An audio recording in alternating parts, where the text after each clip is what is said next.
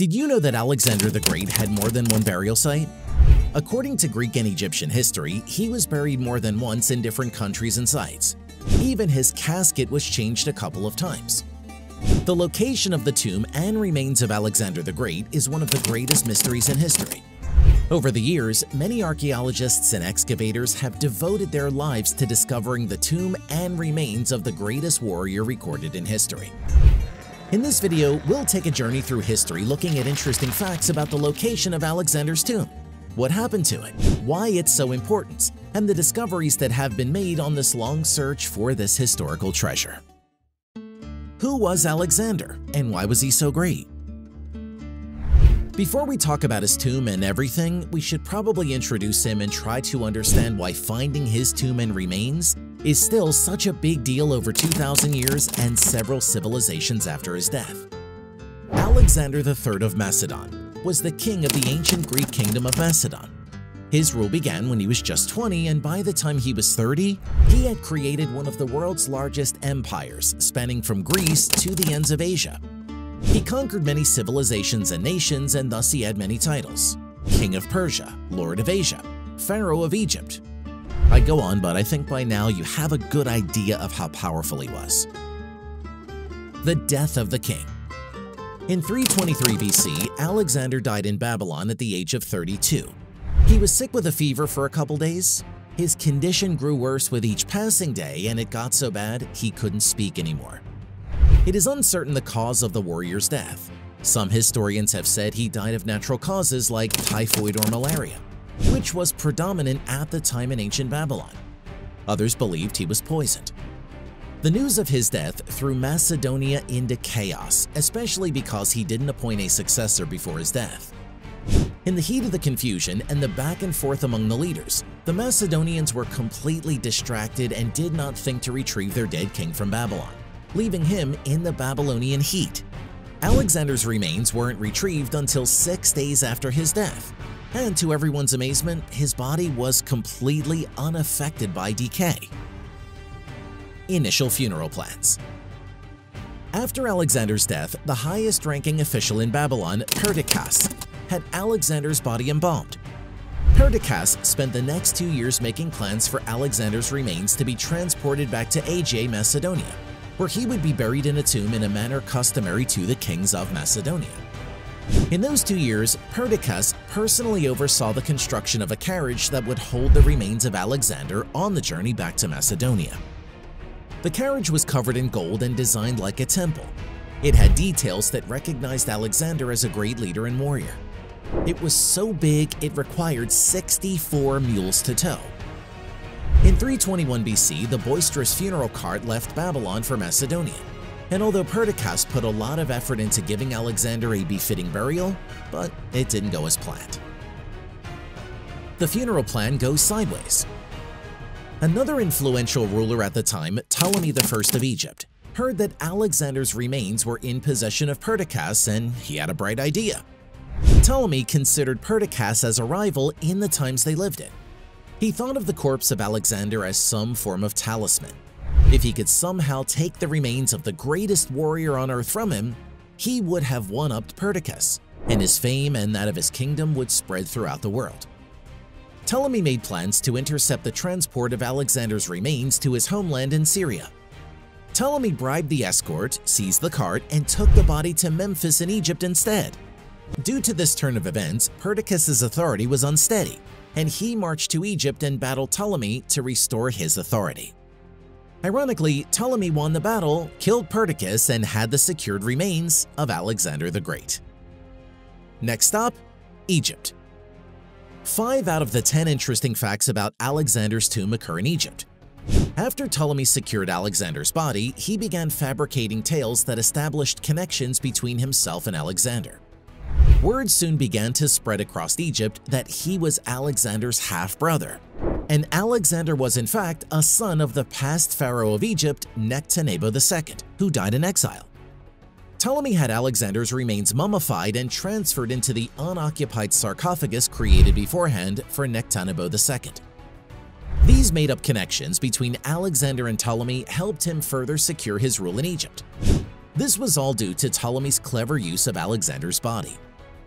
In 301 BC, Ptolemy transferred Alexander's body to Alexandria, a city founded by Alexander.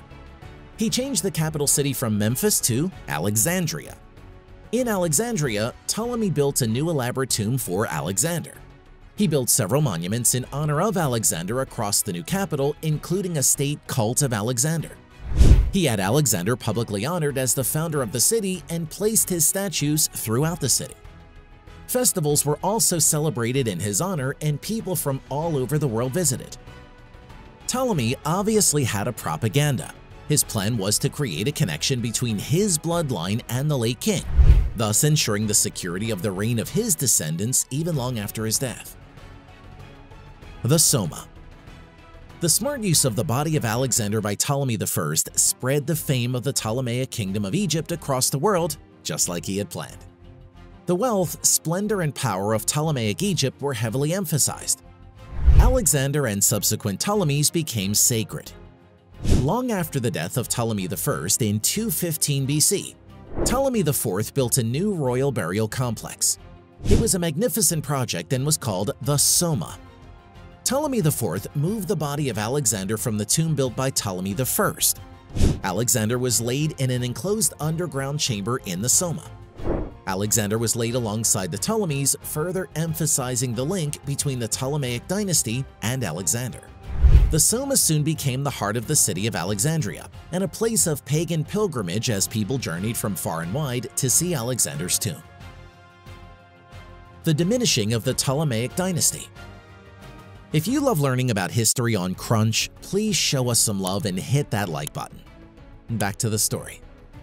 No lineage, no matter how great, can hold on to a position forever, and the Ptolemaic dynasty was not an exception. The once great dynasty soon became a shadow of its former glory. It was so bad that in 89 BC, Ptolemy X did the unthinkable. He needed money to pay off his debt, so he melted down Alexander's golden sarcophagus and replaced it with another sarcophagus made of glass. Ptolemy X wasn't the only ruler in the Ptolemaic dynasty that monetized materials from the Soma. In 31 BC, Cleopatra took gold from the tomb to finance her war against Octavian. Cleopatra's death marked the end of the dynasty that had ruled Egypt for more than 3 centuries and opened up the country to a new power, a power that was also interested in Alexander's tomb, albeit for different reasons. The Roman invasion.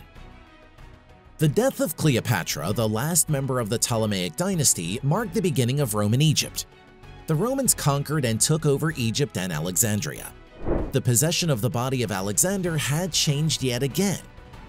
As you may have noticed, the last 2 possessors of the warrior's remains had different reasons for being interested in the body. The Romans were the 3rd possessors of the body, and their interests in Alexander's remains were completely different from that of the Ptolemaic dynasty. In his days, Alexander built and oversaw the largest empire in the world.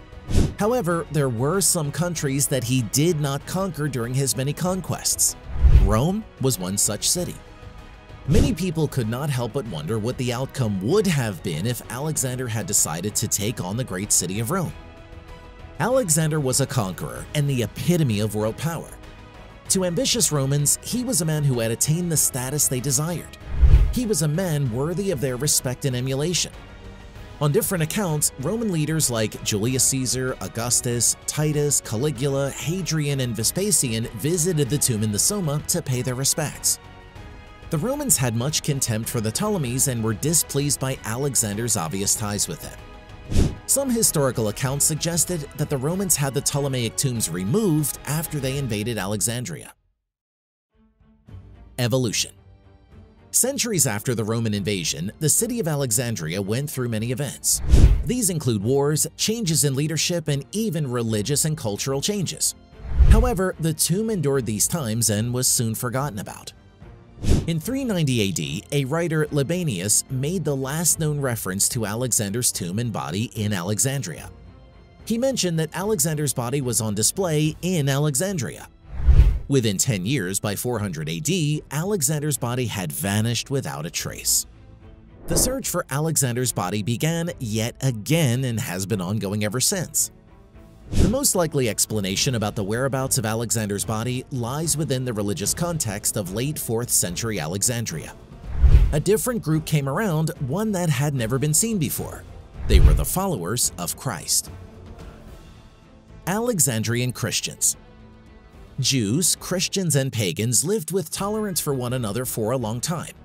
However, when the Roman Empire split, the Christians grew exponentially, making them a majority. The Christians were open condemners of paganism, and vandalism of pagan monuments was how they expressed their contempt. In 391 AD, an Eastern Roman Emperor, Theodosius, officially banned paganism and all forms of pagan symbols were to be destroyed. This officially enabled the Christians to go on with their violence. Monuments such as the Serapeum, a temple to Serapis, were burnt to the ground. There are speculations that the tomb of Alexander suffered the same fate. The tomb, over time, became a pagan pilgrimage, as many Alexandrians worshipped Alexander. It is possible that the tomb was destroyed by the Alexandrian Christians. The body could have been retrieved before the tomb was vandalized, or it could have been destroyed along with the tomb. Although we can't say for sure that this was the fate the tomb and body of Alexander suffered, it's a plausible explanation. However, another theory connects the disappearance of Alexander's tomb and remains with the Christians of Alexandria. The Alexandrian Christians didn't always destroy these pagan sites. Sometimes they just converted them to churches. Andrew Chugg put forward the theory that perhaps Alexander's tomb was converted to the Church of St. Mark, the pioneer Christian in Alexandria. The church was established in 390 AD when Alexander's body was last heard of. Chugg suggests that Venetian merchants stole Alexander's body from Alexandria, who mistook it for St. Mark's. They then smuggled it to Venice and have venerated it as St. Mark's in the Basilica Cathedral Patriarchal di San Marco ever since. Over the years, as the search for Alexander's tomb and body continued, more sarcophagi have been found and analyzed. In 1801, the British Army seized a sarcophagus that they believed to be that of Alexander on one of their raids. Upon their arrival in Britain, the sarcophagus was analyzed and hieroglyphs confirmed that it was the sarcophagus of Nectanebo II. It was a bittersweet discovery because although it was disappointing that it wasn't Alexander's, it was also rewarding because it contained Alexander's body for a time before it was transferred to another tomb in Alexandria during the time of Ptolemy I. Even in our times, more speculations have been made about what happened to the tomb and body of Alexander. However, excavations of the remains of the ancient city of Alexandria and the effort of many archaeologists are channeled at coming up with factual data on the whereabouts of the tomb and the remains of Alexander the Great. Could Alexander's final resting place be underneath a church building in Alexandria or in Venice?